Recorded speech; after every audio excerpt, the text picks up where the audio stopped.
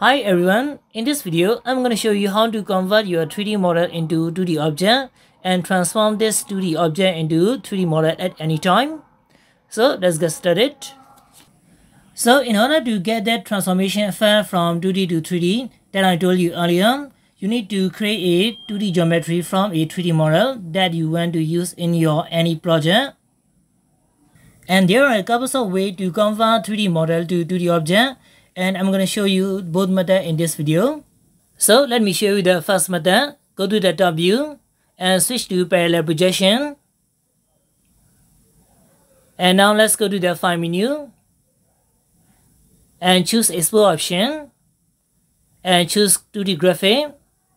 And here you have to choose the file type AutoCAD DWG file or AutoCAD DSL file. You can choose any file type if you want.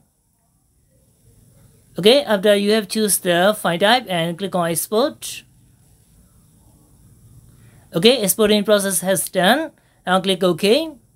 So if you want to import that 2D graphic, you have to go to file menu once again and choose import option. And here you have to choose AutoCAD DWG or DSL file type and click on import.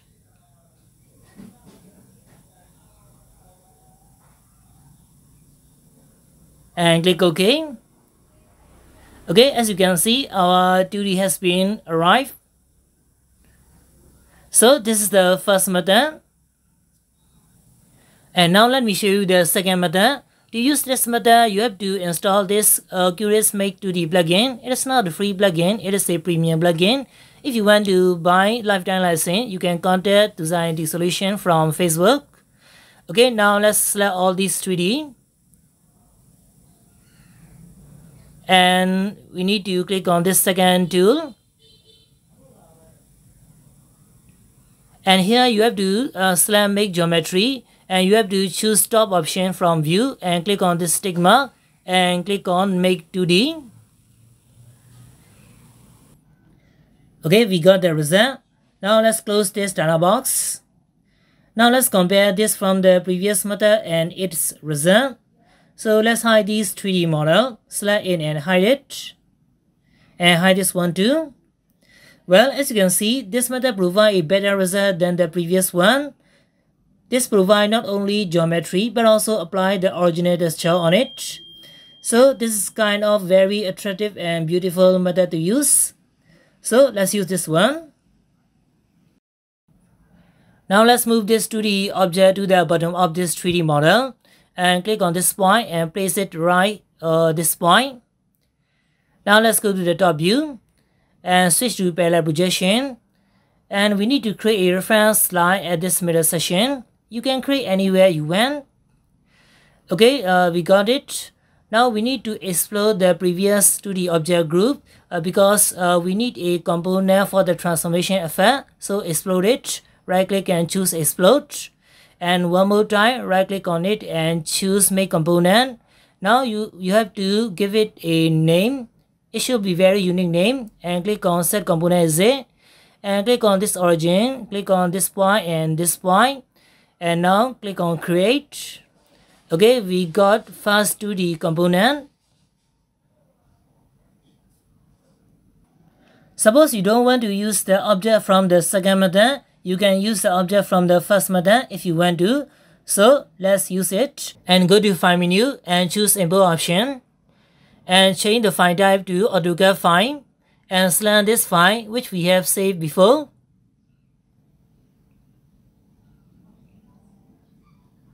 And click OK. Okay, as you can see, our 2D object has arrived. Now we need to explode this because transformation effect does not allow the nested group or nested component. So explode it and let's make a component from it and give it a name. And you have to set the component as Z. Then you can click on create. I'm not going to click on create because I'm going to use second method. So click on cancel. And delete this and delete this too.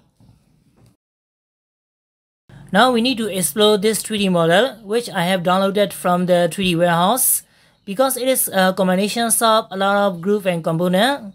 As I have said before, transformation effect doesn't allow nested group or component. it is only allow single component. So we need to explore this until there is no nested group or component is left. So right click on it and choose explode. And right click one more time, explode it. And one more time, right click and choose explode. Okay, explosion process has complete. Now there is no group or nested component. Now select this 2D component and hide it. Okay, select all these 3D model. Okay, we need to deselect this reference line. I don't want this in the component, so deselect it. And now right click on this 3D model and choose make component. And give it a name. Let's type 3D and click on set component is it and place at the same location. Okay, now click on create. Okay, we got the second 3D component. Now let's unhide the previous component. So as you can see, I have 1, 2, 3D component and 1 2D component.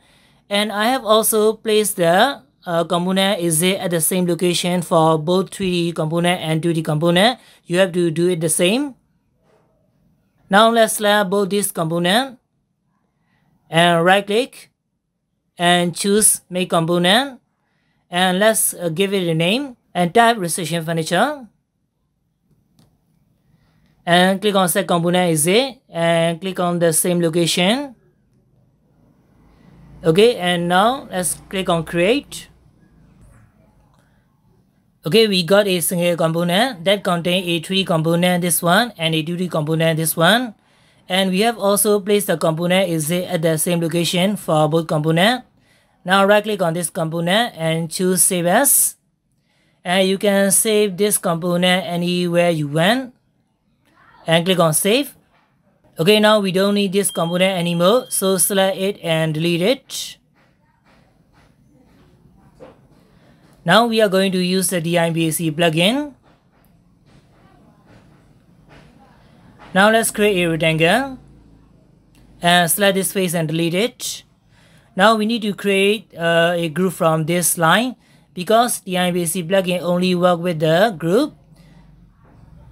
And get into this group, and now click on import component from the DIBAC plugin and select the previous component and open it. Now you can place this component in the group anywhere you want. Okay, the rectangle is very big, so let's reduce it.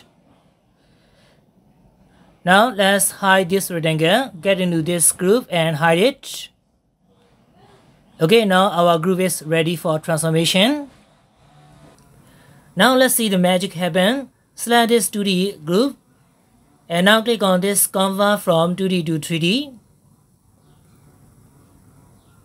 Okay, look at this. This is the most amazing and impressive things I have ever seen in the SketchUp.